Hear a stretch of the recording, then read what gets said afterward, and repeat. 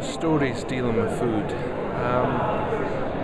It's a voucher system that we put in place, and the benefit of that is it's not a system that discriminates against people but gives people empowerment to allow them not only to get food in their crisis situation but have the strength of all the organised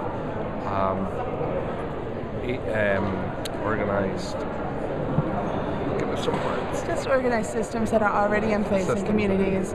It's really important that we embrace the whole individual and not just one aspect or not just one presenting issue or circumstance that's happening, because we want to see that person ultimately in a good place.